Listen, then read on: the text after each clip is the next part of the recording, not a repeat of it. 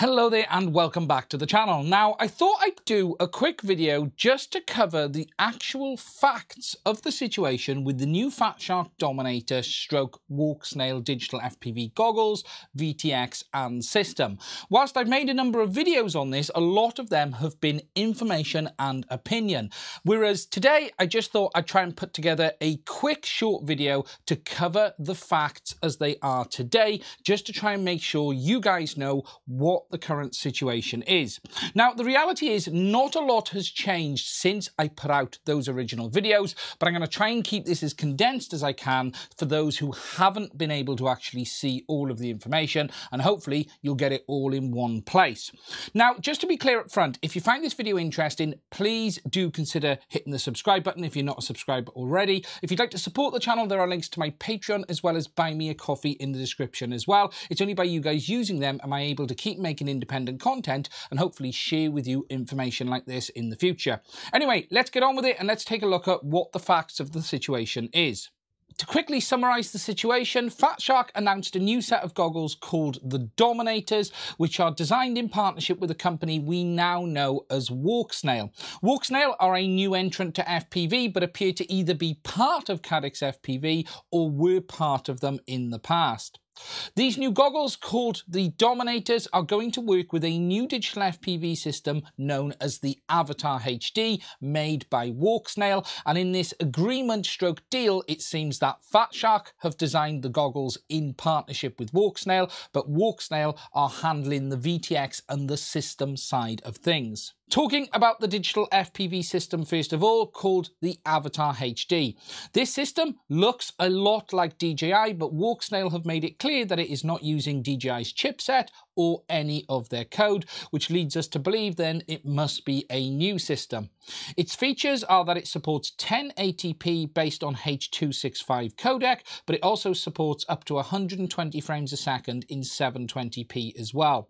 It has a range of approximately 4 kilometers according to Walksnail. However, that is not limited and that will be dependent on local conditions and RF output of the units. Like DJI, the system is variable latency based on a duplex link, and it has latency as low as 22 milliseconds, and that latency is variable based on the information that we've seen in the goggles, but it does appear to look a bit different to DJI the way it changes in 10 millisecond steps. Another big change on this system is that it now supports either canvas mode or MSP DisplayPort. We're not exactly sure which of the two it is because they are actually different systems, but it does support Betaflight OSD via that MSP display connection, which means we're going to have full OSD just like we've seen on HD0 and not have that limited OSD like we have on DJI.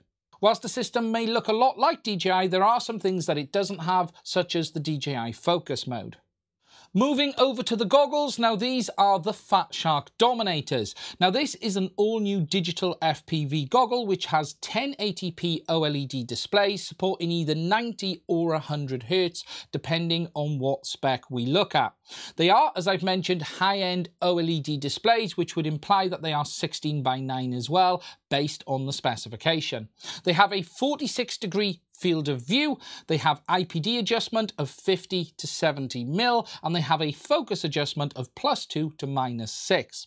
They support 2 to 5S voltage range, they have HDMI out via USB-C, they have a HD DVR built in, and they also have canvas mode MSP DisplayPort OSD via this new HD system as well. The goggles also have a power button, which is unusual for Fatshark, and they will work with this new Avatar HD FPV system. Something to note on these new goggles though is that there is no analog AV input, they are digital only, so they will only be for this new Avatar HD system. Something else on these goggles is whilst they are being initially sold under the Fatshark Dominator brand, they will also be available a little later under the Avatar brand from Walksnail. They are, as I understand it, the same goggle, and whilst Fatshark have the initial ability to sell it to the market, they will come directly from Walksnail a little bit later. We believe it is the same goggle, and the information that I've been given from dealers is that we will see it shipped from Fatshark first and then Walksnail later. However, there's been no official timeline given on that. Moving over to the VTX, this is a new single board design that weighs 16 grams with the camera and has a 25.5 by 25.5 mounting pattern. The ear unit has 8 gigs of built-in storage, allowing you to record local DVR footage, but we don't know at what frame rate or resolution yet.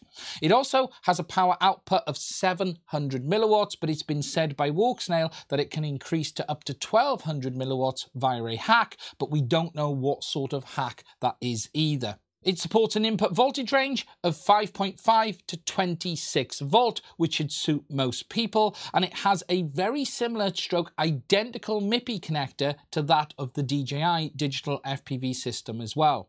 Camera-wise, we don't know what the situation is with regards to supporting DJI cameras. Walksnail have simply showed 2 cameras which look a lot like the Cadex Micro as well as the Cadex Nebula Pro. However, there's no information on if the original DJI cameras are going to be compatible or it's simply a recased camera looking similar to what we've had before. Now, there are a boatload of questions that people have about this system, and the biggest being, is it compatible with DJI? Can I use these goggles with the Vista, or can I use these new ear units with my DJI FPV goggles? The answer to that is no. This system may look and feel like DJI, but again, Walksnail have stated that it is not DJI's code or their silicon. That means it is not DJI, and whilst it's been made to look and feel a lot like DJI with many of the same features and behavior, it is not DJI and it is its own standalone FPV system. Walksnail have also released a picture of an early VTX, which appears to show it being based off an FPGA. This is sort of expected, especially if they were doing their own design. First of all, prototyping and testing based on an FPGA, and then possibly later moving more towards off-the-shelf silicon or maybe a new custom ASIC. Obviously, there are lots of other questions around things like the range. I'm going to have to wait and see how this system performs in the real world when it is available.